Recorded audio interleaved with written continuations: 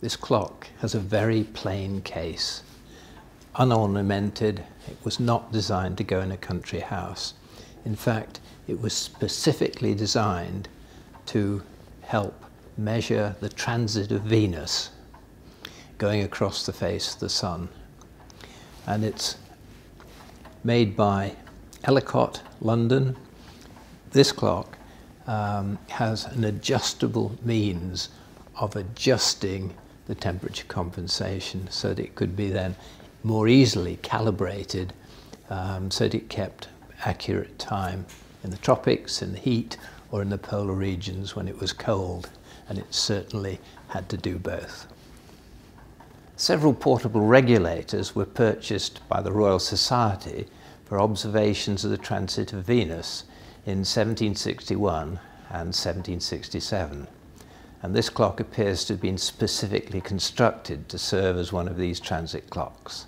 This pair of transits occurs only once every 113 years, and the Royal Society wanted to use these events for simultaneously observing the transit to enable the Earth's distance from the Sun to be calculated more accurately. This clock cost £35, 8 shillings and no pence, from John Ellicott for use in Sumatra by Charles Mason and Jeremiah Dixon, who were to give their names to the Mason-Dixon line between Pennsylvania and Maryland. They sailed in HMS Seahorse on the 9th of January 1761 for Sumatra, but were engaged by a French privateer, Aigret, before leaving the Channel. Seahorse limped back into Plymouth with 11 killed and 39 wounded. And after repairs to the ship, so much time was lost that Cape Town was chosen for the new site for their observations. In June 1767, this Ellicott clock was again used for the second transit of Venus, this time in the Prince of Wales Fort in Hudson Bay in Canada, a cold place. It looks as if the clock was finally sold by the Royal Society to Lord Howe as one of their fellows, though no paperwork has been found to confirm this. Equally, no other clock has been found to match the description of the Ellicott transportable regulator purchased by the Royal Society, and no one seriously doubts the provenance from Admiral Richard Earl Howe by descent to the Countess Mountbatten of Burma. So if you look inside,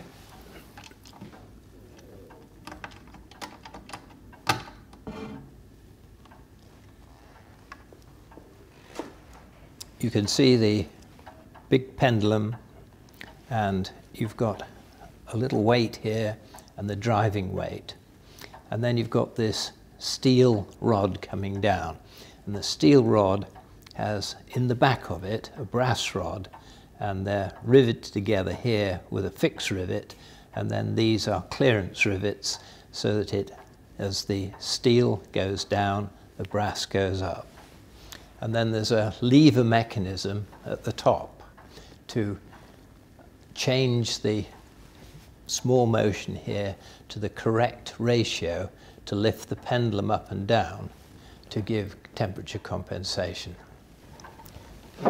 And the whole of the top with the dust protector comes off. Then you can see the mechanism of the clock behind, and the temperature compensation lever is at the back there. The temperature compensation bar, you can just see the end of it coming up at that point there, and the lever then lifts from here the pendulum up and down, and by using this adjustment here you can move the position across the top, which will then increase or decrease the temperature compensation. And so this would be set up by Ellicott in London, and so that the match between the pendulum rod and all the parts would give the temperature compensation necessary for the polar regions, the cold, and the tropics, the heat. Then it's on a seatboard here, which is just clipped into place. You can see the two little sliding latches which I can pull down and open.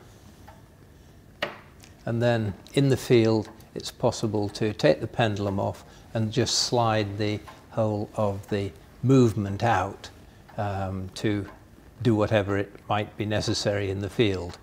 So it's designed for the ease of use in the field, and hopefully nothing goes wrong, but if it does, it's quite easy then to take it out and then fix whatever you wanted to and lock it back into place with the latches, which simply go up like that.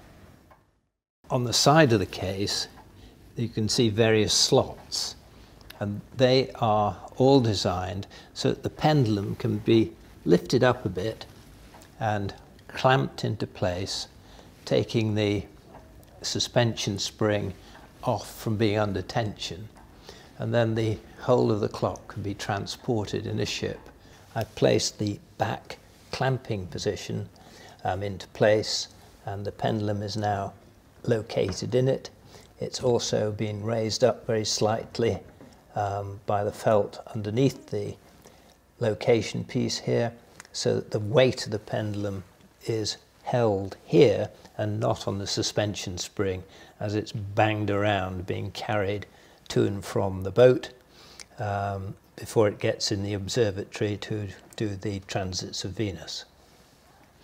And then to clamp it into place, we have the two sliders. You can see the slots in the side here.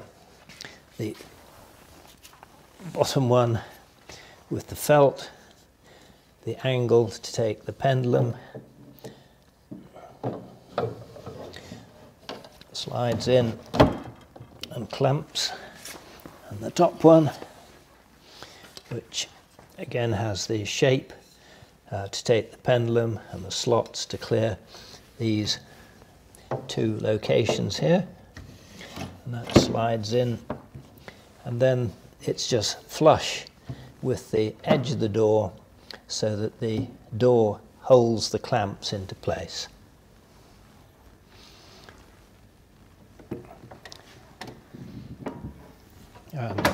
Then it's locked and holds everything rigid for the transit